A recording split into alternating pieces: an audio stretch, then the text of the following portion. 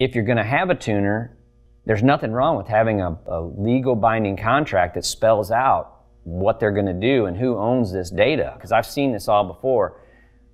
Some of these tuners, you know, they come in, they get a bad attitude, something goes wrong, and then it's like, well, that's my data, that was my knowledge, my data, my information, so you can't have it.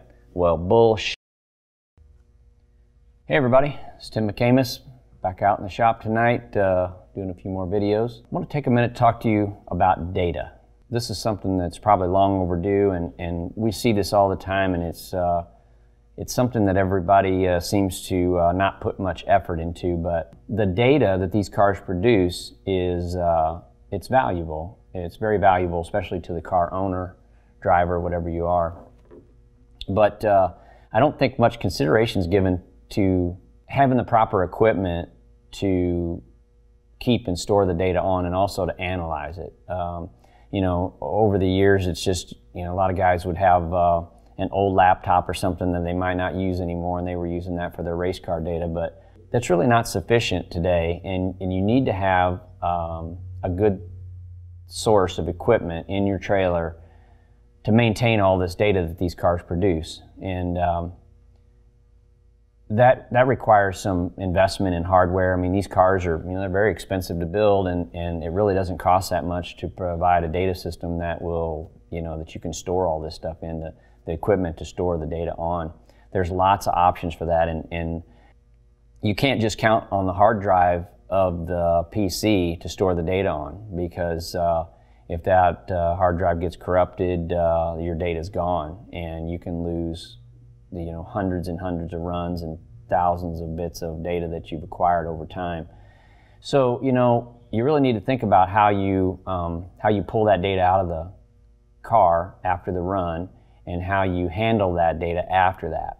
Meaning that, you know, you can store it on the hard drive on the computer, but there needs to be some redundancy here, and that means that, and there are lots of options for this. You know, simple versions like storing it on a thumb drive and just, you know, manually transferring the files off of your computer onto a thumb drive. Thumb drives are really cheap. Now you can buy large ones for nothing. You know, they don't cost anything, and that would give you a secondary backup. But there's also a lot more sophisticated versions. I mean, you can buy large removable drives now that would stay plugged in to a USB port on the PC, and they can be set to back up data every time you input it. So you can set that up easily to back up the data every time you load a new file, or every so many hours or minutes or days, or however long you want it intervals to be. But you need to store that, and you know, you can go to the removable hard drive, or you can go to like a NAS drive, which is something that's a little bigger and more sophisticated and more options. There are a lot more options to schedule how the data is backed up. But you need to protect that data with multiple backups, meaning that don't just have it on the hard drive, don't just have it on a thumb drive. I mean, back this stuff up, have 2 or 3 backups of your data, and check it every once in a while. Don't just assume that it's working okay. There are lots of nice, there's a lot of cloud-based stuff that is very easy to set up. Dropbox is a perfect example of something that's easy to use, and as long as you've got connection, you've got an internet connection, you can back that stuff up. And anymore, it's not hard to get a decent internet connection through cellular, over Wi-Fi, or multiple types of connections you can have in your trailer, and back it up to Dropbox. And the nice thing about Dropbox is once you put it in the cloud, you can access that from any PC anywhere. So you can log into your computer at your work on Monday morning and pull up your Dropbox account and pull up all the files for the runs over the weekend. And there's hundreds and hundreds of cloud-based versions. So it's not a bad idea to have the information on the hard drive plus 2 stationary backups plus a cloud-based backup. So you can't have it backed up enough. And you need to maintenance it. You need to look at that stuff and don't let it get all cluttered up. Look at it, you know, after each event or during the event and make sure that it's working properly so that that data is backed up. That way, if there's problems, if your laptop gets stolen or something gets corrupted in your computer, all you've got to do is install another computer and download the data back to it. So storing it on the C drive or the hard drive of the computer is absolutely the worst place to put it. I mean, it shouldn't really be there under any circumstances. It should be elsewhere. You don't even have to keep it on the hard drive of the computer. You can immediately put it to an outside source. But that's something that needs to be addressed, and we see it all the time. Guys will have problems and lose years of runs and data that they've acquired and log books and everything else that they have just because they didn't do a proper backup. And another thing that we really need to talk about is, you know, these cars today, they're getting so sophisticated that a lot of times it's hard to tune these things by, you know, yourself, because they are so sophisticated. They have very complicated programs. If they're you know, everything now has EFI on it, and it has boost controllers, and everything under the sun is on there. So to be really competitive, you know, somebody's got to kind of specialize in that, and you may be either hiring or using a so-called tuner, you know, one of these guys that will come in and either works for you full-time or comes in just for the weekend and helps you tune your car and helps you analyze all the data to get your performance picked up. And, you know, just like auto mechanics, tuners are the same way. There's good ones, there's mediocre ones, there's great ones, there's bad ones, there's everything in between. But no matter who you pick or what you use for a tuner or how good or bad they are, the data is yours. You own that data. The car owner owns that data. One of the biggest mistakes that I see is somebody hires a tuner to come in and set up their car and set up their fuel injection and get all the thing, you know, works with them for several races and gets the car worked out. And either they leave with all the data, or they take it without you knowing it, or you know, personalities clash, and 3 races in, the guy's an asshole, and you're like, get the fuck out of my trailer. He takes his laptop with all your runs and all your data on it, and you go in and look at your computer and there's nothing. So he hasn't been keeping anything on your computer. He's skated out of there with all your shit, and now you're sitting there with nothing, okay?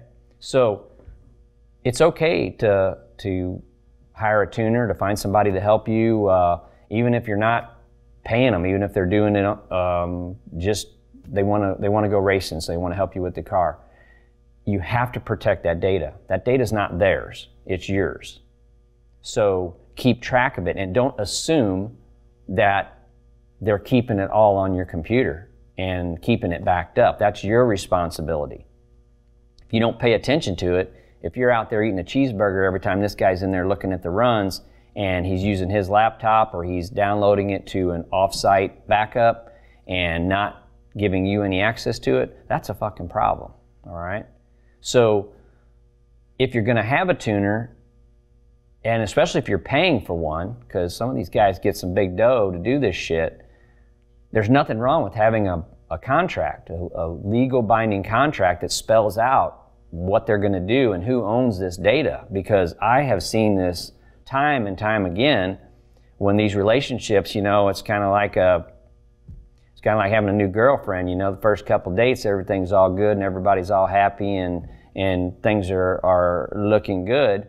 But then 3 or 4 races in, you start to see the real person, and you're going, hey, this guy's a prick, I don't want him around. And so you're like, hit the road, and he takes all your shit. So you need to have some recourse on this. I mean, there's nothing wrong with that. I mean, if the guy's legit and is not going to be an asshole and take all your stuff, then he shouldn't have any problem signing a 1 or 2 page agreement that at least is up front, that everybody knows who's got what. Because no matter what, because I've seen this all before, these some of these tuners, you know, they come in, they get a bad attitude, something goes wrong, and then it's like, well, that's my data, that was my knowledge, my data, my information, so you can't have it. Well, bullshit, okay? Don't get in any type of agreement like that. The easiest way to sort this out is to be up front. Talk about it in the beginning, not later on, and not when you start to have some kind of second questions about what this guy's actually doing or how he's acting, or you see something that doesn't look quite right. That ain't the time to be figuring this shit out, okay? So do it up front, and don't be afraid to say, hey, here's the deal, okay? This is my data, and I want you to know that I own this data, and this is where I want it backed up. But it's still your responsibility to go in and check that. Check it at the end of each day, you know? Don't let yourself go 3, 4, 5 races a whole season and find out you don't have dick on your computer. You got nothing, okay? This guy's on to the next guy, took all your shit, all the stuff you paid for to help him learn this, and now he's taking it over here to Joe Blow and is giving him all that data that you paid for. You got nothing, okay? So nothing wrong with having an agreement. You know, I see this all the time. You see these guys that put these racing operations together. They own these big companies. They got, you know, some cash there, and they run these huge organizations. And it comes to the race car, it's just like a fucking free-for-all. You know, there's no organization to it. There's no structure. And then pretty soon, this tuner didn't work out. Data's all gone, starting from scratch again. So protect your data. Protect it. It's important. It's as valuable as anything else on the car. It's probably more valuable than 90% of the car. You can replace all that shit, but that data is hard to replace, and it's hard to rebuild, especially if you got several years of it. And you guys know, if you go out testing, it's expensive. It's expensive to go test and put runs on the car. Every time you run that car, it's dollars. It costs a lot of money to do that. So if you're not getting that data, not saving it, not having access to it, then you're just getting screwed. So pay attention to that. And if you're in the middle of one of these situations, sit down and talk it out, okay? Everybody needs to ball up here and be able to talk about this and say, okay, here's what I'm seeing here. Let's get this worked out. So I see this all the time. It's like, oh wow, I can't even really go talk to this guy because he's gonna blow up, or he's got a shitty attitude, or he's a hothead or something like that. Well, if that's the case, I don't care how good the guy is. If he's a jackass, you don't need to be around him anyway. So work all this out in advance. Save yourself some headaches. Use it like a business transaction. It's just, this is what it is. You know, this is an expensive hobby, and you need to protect this stuff. Think about what I'm saying. Think about these backups. I mean, any IT guy can set this up. You don't have to set it up yourself. You don't have to know anything about computers. Have your IT guy set all this shit up and show you how to use it. Dropbox is easy. You download it. If you stay within their minimum requirements of data, it's a free service. If you want to pay for it, it's nothing. You know, it's cheap. So think about how you're handling this stuff. Think about your data, where it's stored. Can you access it at any time? Double check the entries. Double check that it's backing up, and make sure that the stuff is protected. So think about what I'm saying. Done for the day. I'll talk to you later.